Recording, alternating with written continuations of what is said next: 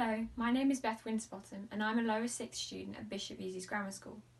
Bishop Vesey Grammar School was founded in 1527 by the Bishop John Vesey. The bishop was an advisor of King Henry VIII, tutor to Princess Mary and close friend of Cardinal Wolsey. The 26th of October is still marked by the whole school as Founders' Day. Alumni and current students attend a service at the Holy Trinity Church in Sutton Coldfield where Vesey is buried. John Vesey was born John Harmon in around 1462 to a yeoman farmer. The farmhouse still exists today in Roughly near Sutton Coldfield. He was educated at Magdalen College, Oxford, and after his ordination became the rector of St Mary's Church, Chester. In 1527, Sutton Coldfield had fallen on hard times, and historians credit Vesey with rebuilding the town church's aisles, creating a marketplace, building 51 stone houses and founding the grammar school. 4 of the houses remain and the grammar school is flourishing. John Vesey endowed just £7 to the school for local boys to be educated in grammar and rhetoric.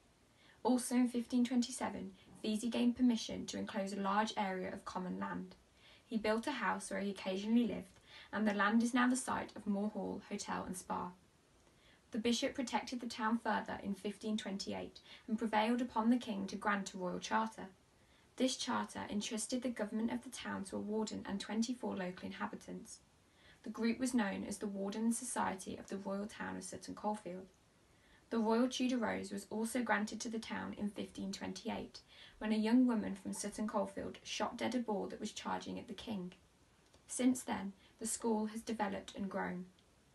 It has several more buildings and a greater number of pupils.